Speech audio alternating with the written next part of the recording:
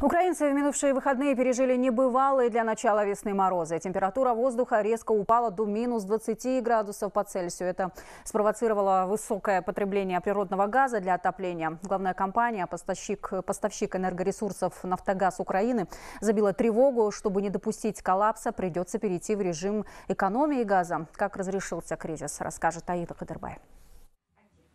Елена Остапенко, мама маленькой Милании, рассказывает, когда на выходных в Украине начали заморозки, вынужденно закрылись и детские сады. Родителей предупредили, еще одну неделю детей не будет принимать из-за низкой температуры в помещении.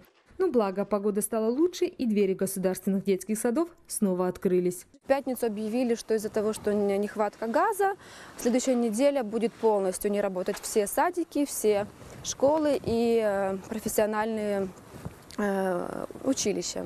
Но на следующий день этот приказ отменили.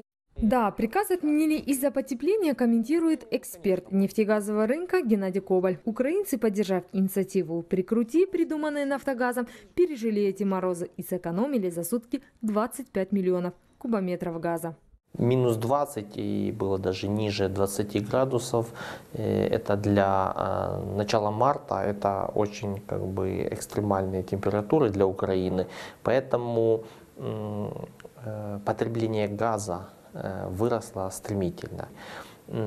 Даже несмотря на наличие запасов газа, Укртрансгаз не смог оперативно обеспечить подъем этого газа. Были договоренности, что с 1 числа «Газпром» будет поставлять газ в Украину, но в последнее время отказался это делать, поэтому и возник этот дефицит. Напомним, в конце прошлой недели в украинских соцсетях начался флешмоб «Прикрути», запущенный «Нафтогазом» хэштег и сейчас в трендах украинского твиттера.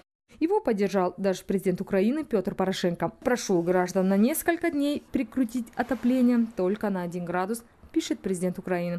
Так, общими усилиями Украина борется с очередным газовым кризисом. Аида Кадырбай, Михаил Мищенко, Хабар 24, Украина.